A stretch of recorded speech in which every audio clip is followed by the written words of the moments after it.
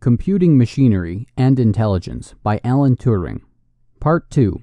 Critique of the New Problem. As well as asking, what is the answer to this new form of the question, one may ask, is this new question a worthy one to investigate? The latter question we investigate without further ado, thereby cutting short an infinite regress. The new problem has the advantage of drawing a fairly sharp line between the physical and the intellectual capacities of a man. No engineer or chemist claims to be able to produce a material which is indistinguishable from human skin. It is possible that at some time this might be done, but even supposing this invention available, we should feel there was little point in trying to make a thinking machine more human by dressing it up in such artificial flesh. The form in which we have set the problem reflects this fact in the condition which prevents the interrogator from seeing or touching the other competitors, or hearing their voices.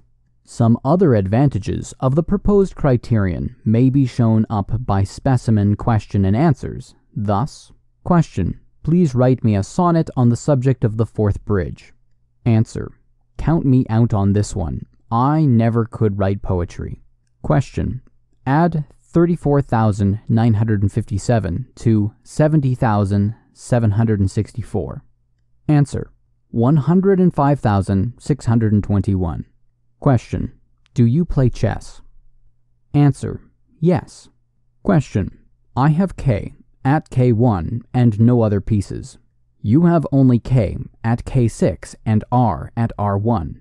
It is your move. What do you play? Answer: R8, mate. The question and answer method seems to be suitable for introducing almost any one of the fields of human endeavor that we wish to include.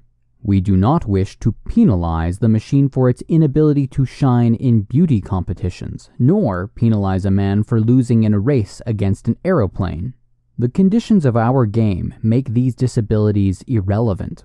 The witness can brag, if they consider it advisable, as much as they please about their charms, strength, or heroism, but the interrogator cannot demand practical demonstrations.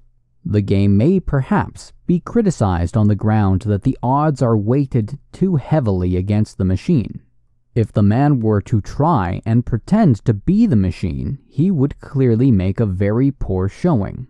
He would be given away at once by slowness and inaccuracy in arithmetic.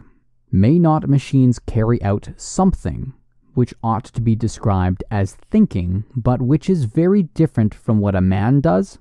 This objection is a very strong one, but at least we can say that if, nevertheless, a machine can be constructed to play the imitation game satisfactorily, we need not be troubled by this objection. It might be urged that when playing the imitation game, the best strategy for the machine may possibly be something other than imitation of the behavior of a man.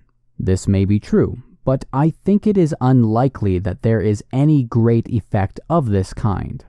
In any case, there is no intention to investigate here the theory of the game, and it will be assumed that the best strategy is to try to provide answers that would naturally be given by a man.